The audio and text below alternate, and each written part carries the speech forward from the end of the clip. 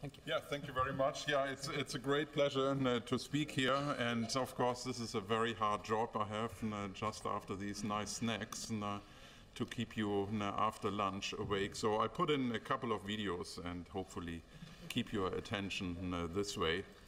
So,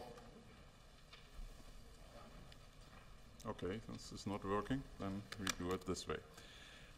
My motivation to look at artificial systems is given here. Despite a lot of progress in the last decade, just to mention all these face recognition competitions, which are quite good with very good success rates, and you all know about the DARPA challenges, we are still far away from matching human performance. On the other hand, the cognitive neuroscience has made great progress in unraveling some of the algorithms behind face recognition and object recognition and navigation and spatial cognition and all these issues. So that's why I thought I'd tell you a little bit and try to see what we can learn from perception and cognition. So just to tell you, and I don't have to tell you because probably most of you are from engineering. So there is already quite good success in computer vision. When you look at, for example, the competitions in recognizing and categorizing scenes, for example, into faces, motorbikes, bicycles, the performance on one test, actually I forgot which one it really was, I mean, quite impressive, was 92% correct. But when you look at actually what the algorithms looked at, and here are the features which they used for recognition, in all of these images, this algorithm picked this as a very prominent, important feature, which is actually not part of the car, but it's the shadow of the car. So you can imagine what happens if you are not in California, but maybe in England or in Europe, where there are no shadows. I think it's not really such a good idea to rely on that, and that's part of the problem. I mean, this is only, I mean, there are many other issues, but I think we are much more robust, and although the British can recognize cars. So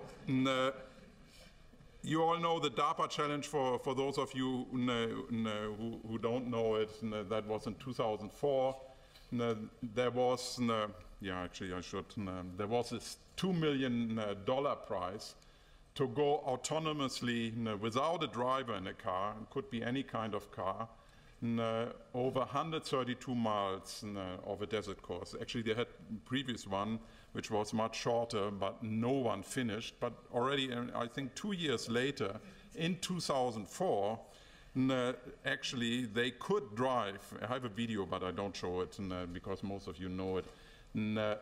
Two cars, one car, with a German car, of course, and a German Sebastian Thun, who is unfortunately not in Germany, but at Stanford. But he won this race through the desert in 6 hours, a little bit less than 7 hours, and there were also 2 more cars who managed this. So, I mean, I think that is quite an amazing achievement, and I show you, yeah, then 2 years or 3 years later, DARPA set out another challenge.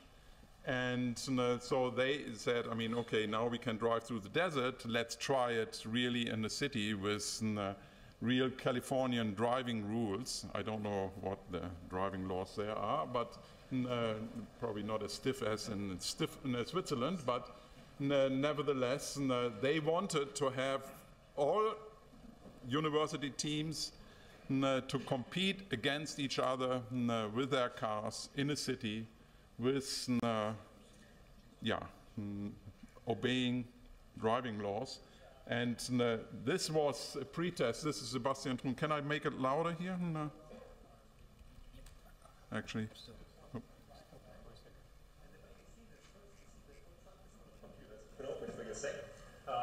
You see a computer system like the trunk usually is. There's a big computer station here, There's a GPS system over here, a connection hub over here, a power control box over here, and this box over here is the interface to the car itself. So this box over here talks to the car and lets us, by computer, actuate things like steering, brake, and gas and throttle. Then, also important is this perception of the vehicle. So you see down here, sensors on the wheel over here. These guys over here, slightly dusty, they are sensors, and they're able to perceive the environment and build a model inside the vehicle as to what the environment looks like. So, I mean, you hear the cars can perceive, they can build models, they can build representations of the environment, at least that's what he says. And, I mean, quite successful. They actually go through the environment, but not always. So here's the MIT, and he is a little bit reluctant, the car. He doesn't know what to do, but now finally everybody's exciting, it goes.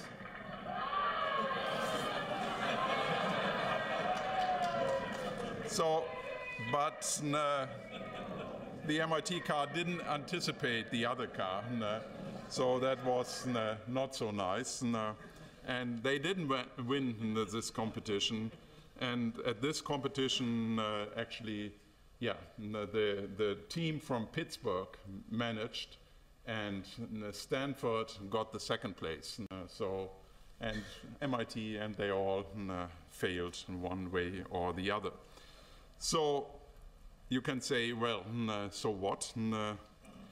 I think there's still a long way to go, and part of the reason is that, yes, I mean, they need, you just saw the trunk full of computers, and I think with our less than a kilogram and also with very low power consumption, we actually do these tasks much better. Also, what you saw in the short video is all these cars actually have active sensors. They have the laser scanners, and that's actually a very nice tool to build really three-dimensional maps of the environment. And but that's not what we are using. And I'm very happy that we are not using active vision, so to speak, active laser scanner, because what happened when they started this competition, they were all lined up and started to go, nothing really worked, because the cars were blinding each other with their lasers, because, I mean, there were lots of laser scanners and laser beams flying around, and the sensors didn't like that so much. So I think we are much better off with passive vision, and also with all our low power passive sensing which we have. Artificial systems, and that especially in what we have seen in these face recognition competition or the object categorization competitions, they use really and require usually a very large training set. While we know and we heard about what babies can do and how fast and they can learn, and I think if you tell your little child when the little child sees a dog and you say that's a dog, from that on, basically with one-shot learning, I mean, you don't have to show many examples of dogs, and they can recognize any kind of dog and distinguish it even from a cat. Maybe not in the very beginning, they make mistakes, but much, much less training sets than what we currently use in these face and object categorization competitions. And I showed you that with the shadow. I mean, there is much poorer generalization capabilities of artificial systems, while we are pretty good, as I just said. I mean, you can recognize one dog, you can recognize all dogs. So I think we should be able to build smarter artificial and even autonomous systems by learning something. And that's not only the motivation for my talk, but for my whole work. And so I'm actually a biologist by training. And in 2000, I ran the first biologically motivated computer vision conference in Seoul, Korea, and there was then the next one in Tübingen. But then somehow this kind of conference stopped because nobody really wanted to take over. And I got more interested in a new conference, which I was also a founding member of, which was the APGV, which always runs along with SIGGRAPH every second year. And that's perceptually motivated graphics and vision. And then in 2004, I created a special ACM journal, Transaction on Applied Perception, where we really try to bring cognitive science, perception people, and engineers, and computer vision people, and computer graphics people together and have a common forum for their publications. And then there are many European projects in cognitive systems. You all more or less part of it, and we have participated in some of those. And very recently, last fall, I went to Korea because there was a new department for brain and cognitive engineering being built, and I went there on this world-class university program done by the Korean environment, and there is really an enormous amount of energy in Korea, and I was actually, thrilled. And I was there for 3 months teaching and building a new lab, and it was really an amazing experience, and I think we have to work hard here if we want to. They are behind us, but I don't know for much longer. So they put a lot of money and energy into developing the Korean university. Korea University is one of the they have the three best are Seoul National, Yonsei, and Korea University, and they really try to put that on the map. That's the goal of the government, and I think you will hear more from them in the next 5 years. So in this talk, so finally I come to the overview, I will highlight four topics, and I will start with the need for spatial temporal representation. Then I will talk about perception of material properties. It's not only shape, but also the material, which we are very good in recognizing, which are part of objects, so it's an important issue. And then I will show you that you should not rely only on one sensor. We heard that also this morning, and already babies interact with objects not only by looking at them, but grasping and putting them into their mouth. So we try to figure out a little bit more about that. And then finally, coupling perception and action. And in order to do this, I have a large group, and half of them are engineers, and the other half are psychologists, and then I have also other people in the lab, and I think the number of engineers is slowly growing, and but I'm always very happy. My best PhD students came from physics, so and mathematics, so I think that's very, very important. And of course you need also a support team. And you need, and that's really my philosophy, we are doing mainly multisensory perception in our lab, but I find it very, very important to interact with computer vision and computer graphics. Because, we can give biological inspiration to computer vision. That was this biologically motivated computer vision conference, and a lot of computer vision people got interested in the biological motivation. But I also find it very important to really have a rigorous theory to motivate, to guide really our perception experiments.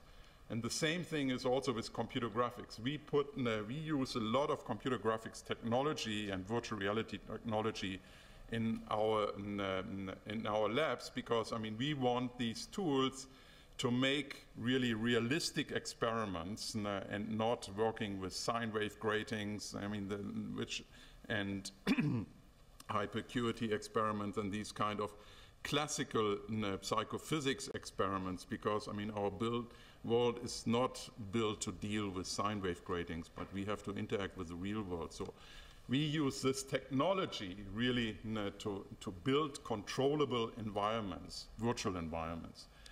And on the other hand, also, I think we can actually bring back something also into computer graphics, and I will show you later that you can learn something and build heuristics actually to build faster and more efficient computer graphic systems. So that's what I show, and as I just said, I mean, my research philosophy is study perception action with stimuli as close as possible to the real world.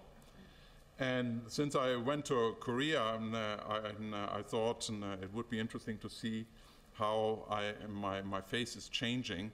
This was before I went there. I was much heavier, and I lost 14 kilos in Korea because I was also working hard as the Koreans, and also exercised a lot because that's what they do too. And also the food is very much healthier than ours. So we used our morphable model before I went there to see how I would look like, and I can make myself with our morphable model. This is some old work which was done in our lab. So we have a really parametrically controlled model, and so we just said we make me more Korean-like. I don't think that I look this way now, but this is just to show you that we have parametric control over faces. I can also make my face more female-like, or prettier or less pretty, and older and younger. So that's some technology which we developed a long time ago in the lab, and it's used a lot in face recognition experiments. And now recently we moved also not to static faces, but animated faces. So I show you now here something which we submitted a couple of years ago to SIGGRAPH as a video. This is Martin Bright, who made this video of his face, but it's not a video of his face, it's a video of a computer graphic model. And so it can really be animated. He can make faces, but it's a 3D model of his face. And I think you probably agree with me that it looks pretty realistic. So that's another technology which we use in our lab to look at facial expression recognition. And since I went to the Korea University to build there the biological cybernetics lab, we are trying right now to build a Korean face database and also build a Korean morphable model like our morphable model. And my idea was then to do cross-cultural investigation of perception of ethnicity. I mean, you all know the other race effect when we go into Asia. I mean, and I experienced that too. I had a lot of difficulties to recognize the students, but after some time you gain the expertise and learn them. I wouldn't say that I can learn the names. This is still a big problem, but I can visually distinguish them. We also want to build a Korean facial expression database and then also look at recognition of facial expressions. And also the facial expressions in Asia are much different. And some students, they really, when you interact with them, they don't really show a lot of facial expressions. So you never know really if they understand or if they are happy or not happy. But also that develops. So I mean, I can read them a little bit better even after only learning three months. So, but this is something which we, with our morphable model and with parametric control about the amount of expressions, and I will show you later some more of it, we will be able to study this in very controlled psychophysical experiments. And then I'm also very much interested, and I will talk about that at the end, but just a little teaser for this to keep you awake, another video here. We study spatial cognition, how we navigate in cities, in environments. And a long time ago, I built a virtual model of Tübingen, and here's just a drive-through. This is not a video of Tübingen. It's really, we rebuilt the old part of Tübingen as a computer graphics model, and then we can, with our cyber bicycle, we can cycle through it, we can drive through it, and with our omnidirectional treadmill, which I will show you, we can walk through it. And then we can learn this environment to naive people who have never been, In Tübingen, we sometimes play this trick when we have visitors who have not been in Tübingen. They come for a talk, and then we let them go through virtual Tübingen, point out the restaurant we are going for dinner, and then we let them find the restaurant in real Tübingen. And it usually works. So, and we also build completely novel kind of simulators. So I will show you a motion simulator. Later I will show you walking simulators, but we have also haptic simulators. And we all do that in a new building, which the Max Planck Society was kind enough to give me. So I show you our latest edition. We will show that video at ICRA in Anchorage in May. So this is our Formula One simulator. Here you see the acceleration, and we simulate acceleration and braking by using the tilt.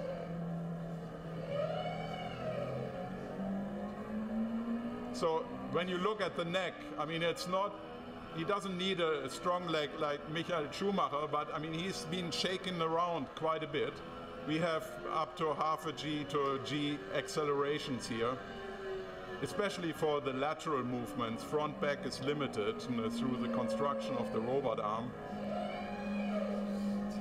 But it's a very much more realistic feeling than doing it just with vision alone. So this required quite a bit of engineering to do real-time control, and that's the work of Paolo Rubufo Giordano and our team. So there is, this gives us a lot of possibilities actually to study multisensory integration of vision, vestibular, seat of the pants feeling. The driving and the steering wheel has force feedback, so we can really measure if we lose grip of the road, and all these things can be now very well controlled. So, but before I talk more about our research, this was just a teaser to keep you awake at the beginning. I tell you a little bit what other people found, and I think there's a very nice working paper from Pavan Sinha, who suggests 19 insights from human face recognition every computer vision researcher should know about. That was the title of his presentation. And I show you just a few of those. Can you recognize this person?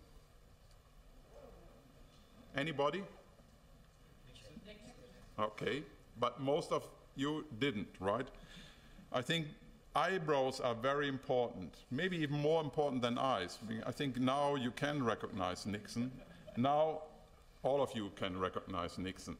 There's something which, I mean, I think we didn't really think about how important eyebrows are for face recognition. So if you build face recognition systems, or if you want to fake face recognition systems, maybe you shave off your eyebrows. So you can recognize people from images even under very large distortions. Can you recognize these people there?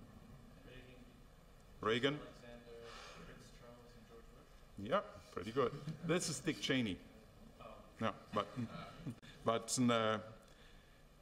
so I think you have no difficulties in recognizing, and I mean that's a very old illusion, the Thatcher illusion, which is important to know about. And most of you have seen this, so I mean that's nothing new. It's from Thomson in 1980. Maybe not everybody knows this artist, Arcimboldo. He makes very nice vegetable paintings. And if you turn them around, you can recognize faces. So when faces are viewed upside down, our ability to process configurations are really disrupted. We don't see the strong configuration change in this image. I think computer vision systems probably wouldn't have difficulties to do this in rotation. I mean, that's just one equation. So, I mean, some things really work quite different. What is difficult for us, in principle, should be very easy for computer vision systems, and unfortunately also vice versa. interesting to know that, I mean, we are very good in recognizing familiar faces. And, can you recognize some of these faces? Yeah. Yeah. Bill Clinton. Elvis Presley, no. Okay, here they are. So, I mean, the Americans, I mean, this is from MIT. I mean, I wouldn't have picked Michael Jordan or Goldie Hawn, but I think most Americans know these more than us here. But nevertheless, I mean, you did very well. But how good are we, or how bad are we with unfamiliar faces? So imagine a bank robbery, and you see only this face here in a glance, and you go to a lineup and have to pick out this person. And even now you have it in front of you and you can go back and forth. I think you will have a difficulties. And does anybody recognize which one is the correct? Yeah. So we hear 2, 3, 9. It is actually 3. It's not easy, and imagine you have seen this guy here only for a second in a bank robbery or on a bad video. And so, I mean, one should be quite skeptical with these lineup methods and what people believe they have seen. There's a whole research about that, and also in psychology. I don't want to go into this. Here's another example from Pavan. It was a very nice from Bill Clinton and Al Gore, right? Or not? No, actually, it's both times. He cut out Bill Clinton and put it into the frame of Al Gore. And I mean, there's a lot in there. I mean, the hairdo is important, but also, I mean, that they are both together and he stands behind him. So, I mean, there is really some top-down influence on recognition. So that's probably not something what we should really build into our artificial cognitive systems. But it shows also that many recognition results can be explained in an image-based recognition way. And that's actually what I'm really like to propose for quite some time now. If you think about all the possible ways, this was the first way how people thought we recognize object. It was actually Tom Binford and not David Marr. David Marr got the ideas from Tom Binford, the generalized cylinders, and then Biedermann became very well known with his recognition by components. David Lowe actually built in his PhD thesis the first system actually working on geon-like representations, and he had really a very hard time. A lot of computer vision people followed this approach of building recognition system based on geometry, and even the best ones like Andrew Zisserman from the UK gave up on it now, and he's really now more an image-based guy. Something which we proposed a long time ago, that you really don't have to build spatial relations between parts of objects, but just use image memory and lots of it. But I'm not saying that we store pictures of teapots in our head, but I mean parts of it, fragments, like what Ullmann and others, and also David Lowe is doing. So I mean, a lot of recognition system work really more on visual memory than on 3D reconstructions. And that's what we actually tried to test already in 1992 when I was with Shimon Edelman at MIT. We tried to look at viewpoint dependency of recognition, and then we had the hard time to find objects where we could do really clean experiments. We show an object from one viewpoint and then try to recognize it from a novel viewpoint. That's difficult to do with familiar objects because you have seen a chair or a table or whatever, a car from all orientations already. So, I mean, so that's why we created complex objects, like we call them bent paper clips, and you can make with computer graphic methods arbitrary number of it, and then you show one paper clip and you show it, and this is just a view sphere as an illustration for the viewpoint. So the camera is looking from here and the camera is looking from here, and that's what you learn. We show it from this viewpoint and from this viewpoint. Wiggle it a little bit around so that you get also a structure from motion, but otherwise you have stereo information and you have shape from shading. So you can build in principle in your head a complete three-dimensional model of this object. And then we tested this kind of object among other similar way of bent paper clips, but they were bent in a different way. But they all had the same number of segments, so there were no low-level or simple features. They were all not colored. And then we tested them and looked from this viewpoint and looked from this viewpoint and looked from these up and down viewpoints, so on another meridian. And what we found was that actually the recognition was much better for the views spanned by the training views. So this was much better.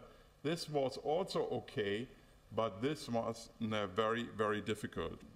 And Szymon Ullmann, in his very nice book in '96, made the conclusion, which we like. Now, of course, I mean, I could have said or cited myself here, but I think it's always better if you cite Szymon Ullmann. And he said, I mean, there is no other, or it's difficult to reconcile with any theory except the image combination approach. So this led then to many other experiments, but interesting also, it led to experiments in monkeys, because when I was at MIT also, Nikos Logothetis was in Peter Schiller's lab, and recording from neurons in IT cortex. And we said, oh, why don't we test monkeys with these paper clips? And I mean, to cut the long story short, we showed them from one viewpoint, and that's actually, when you go away from this viewpoint, the spike rate of neurons he found really dropped down dramatically. So they are very much tuned not only to a particular paperclip. If you take another paperclip, there was one paperclip which was very good, and there were a few others, but they were really very much tuned to the view and not to the three-dimensional structure, because when you turn it away, you change the view, the spike rate dropped down. And there were a lot of other stories, but I don't want to tell all old stories, but I just want to mention that then there was also the work of Szymon Edelman and Tommy Poggio, where they actually used the same kind of paperclips again and trained a neural network and built out of tuned neurons radial basis function network. And what you can build out of these tuned neurons, you can become viewpoint independent. And that's, of course, we want to be viewpoint independent in the end. And that's also what the monkeys can do, but particular neurons can't do. And if we train enough, we can also become more viewpoint independent, even on these difficult paper clips. But initially, you have a very strong viewpoint dependency. Then, of course, people start to complain about, especially my colleague Irv Biedermann, who didn't like that at all, and said, oh, this is, I mean, something special with these objects. You should have done geons, and then we did something with geon strings, and there was actually a very, very interesting conversation in a psychology journal, which got a little bit out of hand until the editor came in and toned it down a little bit, but I think we won anyway. So, but we did some experiments and also with faces, and did exactly the same kind of experiments, train faces from this viewpoint and this viewpoint, test the intermediate views, and you see here rotating away from the training view. So this This the recognition performance, the D prime, is very good. It's also good when you go away, it's still spanned by the training views. You always have 2 training views here. So that is good. But if you go onto another meridian, you go up or down, your recognition performance drops down dramatically, and that is very similar to what we found with the paperclip. So, and speaks in favor of view-based recognition. But there's still one problem, so now we know that the physical similarity can account for recognition with small viewpoint changes, image-based recognition. But how does the brain put all these views, which we see continuously of objects, how does the brain, when it gets all this information, puts that all back and put the label airplane to all these views? And the good thing is that our brain is not watching MTV video, where you really have the staccato kind of image flooding from all different directions. When we see the world, we move around an object, and all the views actually have temporal continuity. If I grasp something and explore something, I mean, I'm not seeing it from this viewpoint and from this viewpoint. No, I'm exploring it. And there's a temporal continuity. And that's actually something which we should really keep in mind when we build a recognition system and learn about objects. And so I think now the time issue, the need for spatial temporal recognition. And I show you only one quick experiment which we did in order to test the hypothesis that the time is really binding the different views together. So, I mean, what do you think? Are these 2 different people turning the head, or is it the same person turning a head? It looks like the same person, but actually what we did here is something which never happens in real life, but we had actually two different head models, person A and person B. And we had a 3-dimensional model, so we could rotate the 3-dimensional model, but while we were rotating, we were morphing person A into person B, into person AB, the morphed in between, and then to person A again. And we showed our subjects video clips like that, just what you have seen just before. So, and then later on, we asked and showed them single objects A, or we showed them object B, and asked, is this the same person or not? And when they have seen these video clips where person A and person B were in this video clip continuously morphing back and forth, then they confused A and B, and they said, yes, it's the same person. While we did, of course, control experiments where we had another video clip, and we had actually many video clips, where person A and person B didn't appear in the same video clip, but person A in video clip 3 and person B in video clip D. And so they were not really binding by temporal continuity, and in that case, actually, they distinguish person A from person B. So what we conclude from this is, yes, I think the temporal continuity brings these things together into one identity, AB. And there are more experiments. Actually, Stone did experiments where he rotated these kind of amoeboid-like objects, and while they learned this object and many other objects, they were learning them rotating always in clockwise fashion. And when he tested then rotating the same way, the recognition performance was good. But when he had the same object rotating counterclockwise, the recognition performance was worse. Even though, I mean, all the images are the same in both sequences, just the order was different. And somehow we encode also the order how we learned these objects. So That is a similar supportive result. Then there are more results from our lab. That's from a PhD student who looked at the importance of familiar motion. So when a person is walking towards you, and she had lots of these scenes, even though actually what we had was the image was just looming. So nothing happened here with the image, and it was just looming towards them. And this looming motion actually helped the recognition performance. Then we had another postdoc in the lab, Walk One. He looked at video scenes, and when you look carefully here, we have an overlay to make it really difficult. We asked, is there a person or not, and in this video. And actually, these are two videos. This is one front video and a video behind where a person is walking. Can you recognize this? Maybe in the front row. While here, we have only a static image.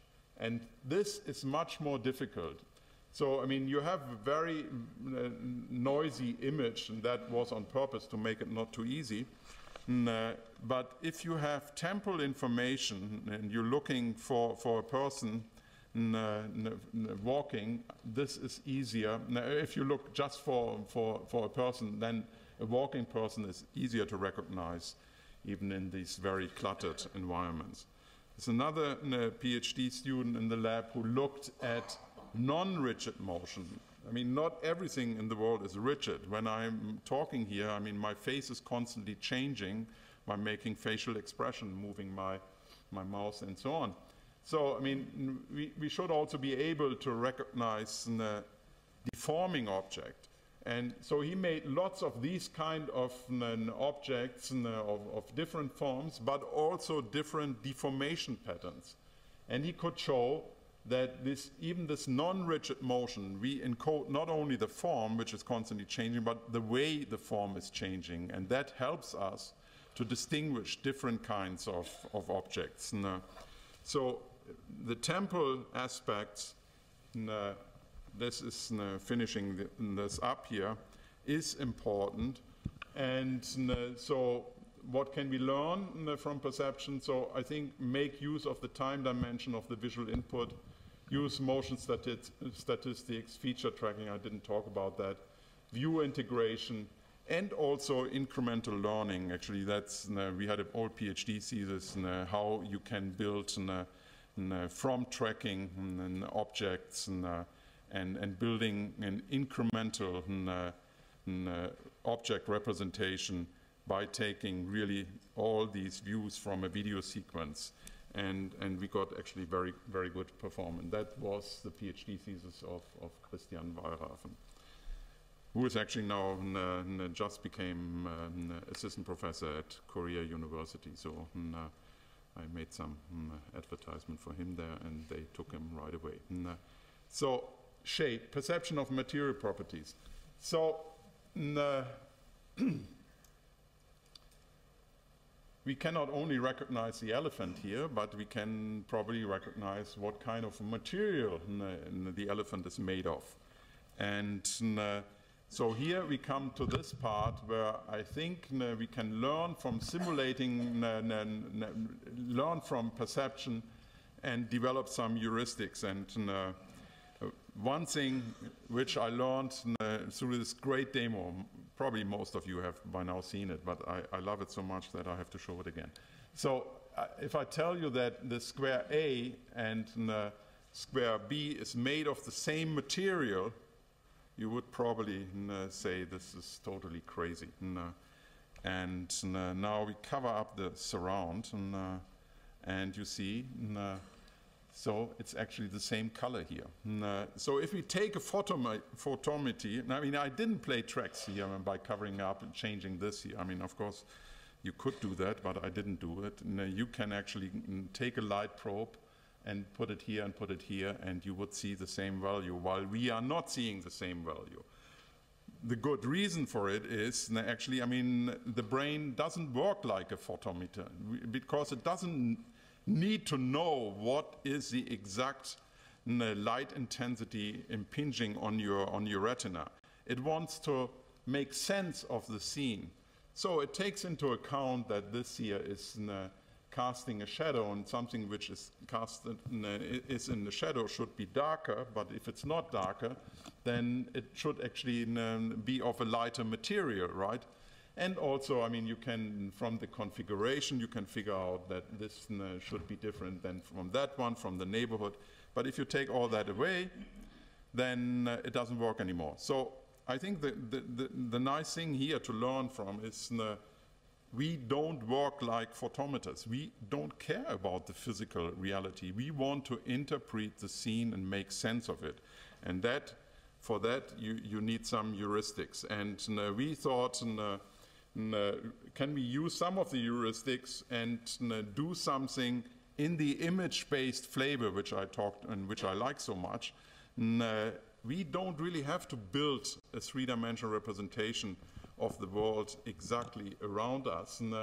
We can actually take an image here and change the material without actually knowing the three-dimensional structure of these bays. And again, to cut a long story short, I show you a video. This was work by Eric Reinhardt, and he made also the music, but I think the music is not so important here. So just to show you what you can do, and if you want to know more about it, then look at the SIGGRAPH paper. We don't know how light is reflected through a complex surface. That's why we don't. I mean, we have to have something of the background in here, but we don't have to get it right because our brain doesn't get it right. We are not working like ray tracing through it and would immediately see a mistake. We can play really tricks, change the material, make it transparent, and have a little bit of the background in there when we make it transparent. You see it with the vase in a second. So transparency, translucency coming here. So the nice Delft vase. Here, of course, I mean, there is something behind it. And so when you make it fully transparent, there should be, this part should be brighter than this part. But you don't have to get it right because our brain doesn't really do ray tracing. So we can actually make also a transparent elephant. We had a camera, and these were all single shots, no 3D reconstruction. This was an intermediate step, and now we simulate the translucency, so make it out of some nice translucent material. And the flickering is a little bit because our camera system was not super perfect. But you make now a glass elephant, and you see, I mean, the refracted pattern, something what is behind. But as I said, I mean, you don't really have to get it right in order to look really realistic. So what can we learn here from the material perception? Develop models for representing shape in 2D and not 3D. Maybe in 2.1, what Mumford once proposed, or 2.5D, but you don't have to have a full 3D reconstruction. You don't need to have laser scanners to scan your environment in order to go through. We can do without. Now we come to the multisensory integration. Of course, when we knock on wood, we see not only where we knock on wood, we hear also the sound coming from this location. We also have proprioceptive information where actually we are moving our hand. We have our neck muscles which tell us which way we are looking. We're integrating all this in order to get a more robust information about the location here. And each one has different noise distribution. Vision is probably better than hearing, so the spreading is wider for the hearing than for the vision. But if you combine it, and actually that's what Mark Ernst and I and Marty Banks showed, that actually this information is combined in a statistical optimal way using Bayesian integration. So that was one part of the story. To make it very short, there are science and nature papers about that from Mark Ernst and Marty Banks and from us Nature Neuroscience paper. Here we look at a different way, and this is maybe getting a little bit, oops, I should hurry up, to what we heard also this morning, grasping object. What we want to figure out, what kind of representation, even though some people don't like this word, we build by grasping objects, seeing objects. So we made actually a nicely parametric controlled object set where you can see here we increase in this, along this dimension, the microgeometry. So we put texture on it. So you see it a little bit better here. And here we are continuously morphing this shape into something much more pointy here. And so we make a whole object set, and we use a 3D printer and print these objects. And then in haptic experiments, we grasp these objects, feel these objects behind a curtain so they can't see it. Here's the experimenter picking from the object set and put them on a pedestal and give them 15 seconds to explore these objects. And then we have a two-interval forced choice. No, actually we had here, yeah, we did also two-interval forced choice, but here we rated the similarity. We show you this object, and then we show you this object, and we let them let them rate the similarity between 1 and 7. So they just come up with a number of how similar these two objects are. And we did that in a haptic condition, but we did the same thing by taking the curtain away and had their hands on the table and look at it for 15 seconds, or actually less for vision. And then we did both. They can look and feel. We use then multidimensional scaling from all these similarity rating numbers. We get now, with the least stress on it, try to fit a two-dimensional representation of it using multidimensional scaling. And this is a visual, this is a haptic, and this is a visual haptic. First of all, I mean, the perceptual representation is very similar to the physical representation, so this is already nice.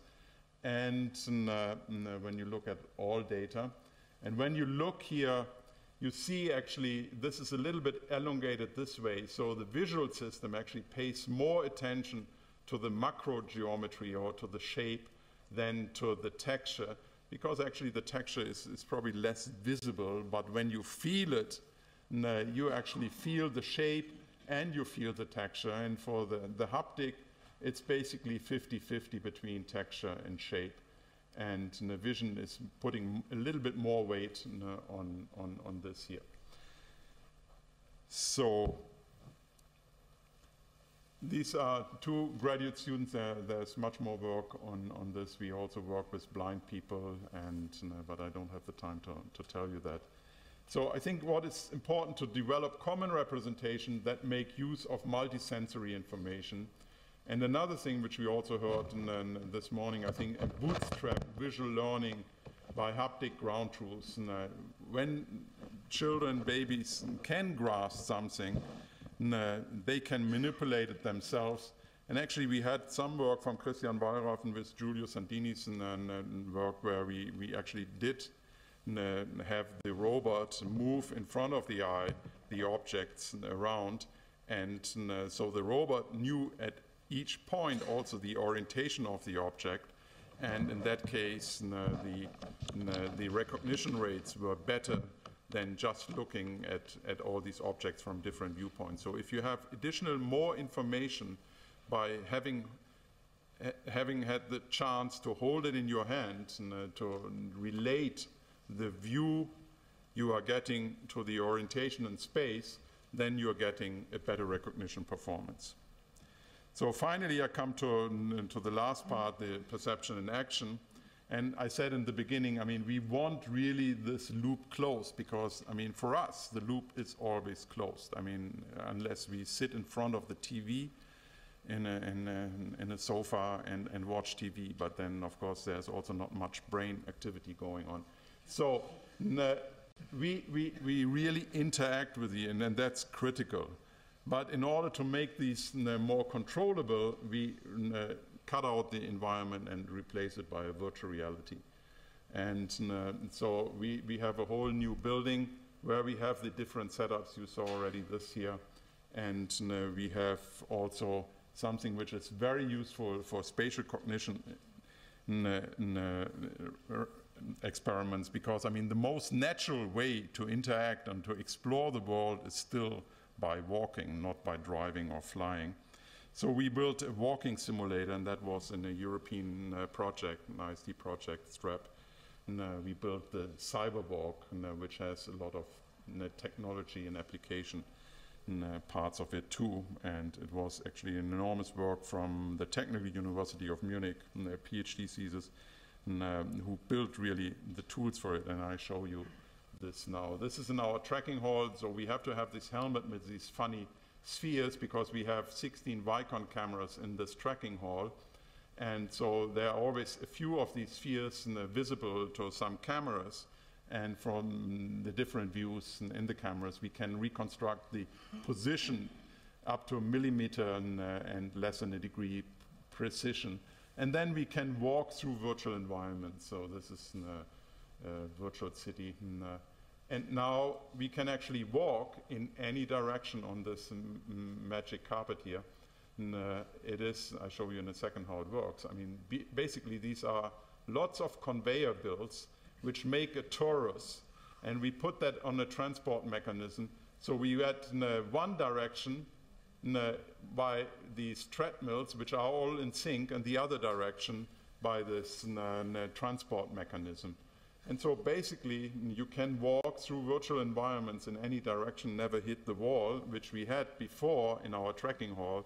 We had to fit the virtual environment into the physical space of 12 by 15 or 15 by 15 meters. Now we can walk forever, as long as the Cyberwalk platform doesn't break down, which happens occasionally. So this was actually a great tool, and we do a lot of spatial cognition research with this kind of device. We have a lot of other activities which, given the time now, I probably should not talk too much about it. This is also, I have now a new robotics group in the lab, and that's what we want to do in the future. Is one thing is maybe the haptic feedback. I mentioned that really, I mean, we have driving simulators or flight simulators. I think haptic feedback, we have a very nice force feedback steering wheel where you really get a good sense of when you lose grip, when you go around the corner. I think this is information which is very important, and we want to build that also into fly-by-wire systems, and we have done preliminary experiments using this nice Omega device from the company from EPFL startup to really give very nice force feedback, and we can fly airplanes. And I mean, just to see with force feedback, I mean, this is task of changing altitude, for example, flying this Beaver aircraft, and you have much more fluctuations. This is the red, and without force feedback, you can do much better when you have force feedback and basically feel the pressure on the ailerons. So, yeah, there's more, and then there's this biodynamic feed through. Actually, an interesting problem in flying aircrafts or helicopters is when you are moving around, and here he has a helicopter side stick. When he's moving and you have turbulences, actually the whole body is moving and you are moving your control stick, which of course gives you turbulence even more. So this is actually a problem in any kind of helicopter flying in big turbulences. I recently talked to a helicopter pilot who was not strapped in well enough, and he was jumping up and down in the seat, and he had his collective and going up and down, and he accelerated actually the disturbances through the outside disturbance, and he got almost into trouble until he realized what was going on, and he let loose. So this is something, it's a new area which we really try to explore more. Then, of course, we have also facial recognition. I should not talk about this. This is our motion capture setup. But just one thing is we actually have now a very nice animation-based system, which actually we got. Yeah, I have to show you this because it's so much fun. Sorry. You know the Ekman facial action coding system. We got somebody in the lab actually who can actually control all his muscles. And so we took lots of videos, recordings and motion capture of this person. And Martin Breit can do that also very well.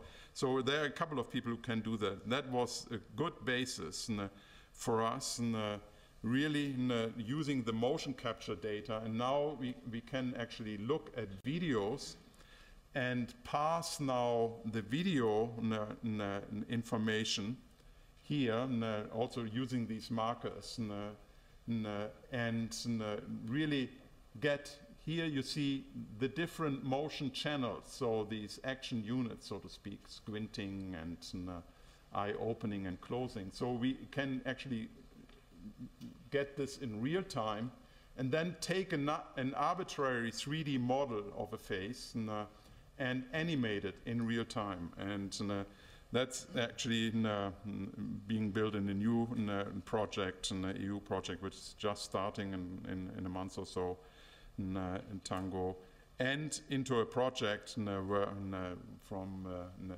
Mario Kleiner, a PhD student, and Chris Curio, who wants to build a virtual mirror. So basically have an analysis part and a synthesis part, and you can look in front of a computer monitor and see your own face. You make faces and the computer monitor makes the same faces. But of course now we can play tricks.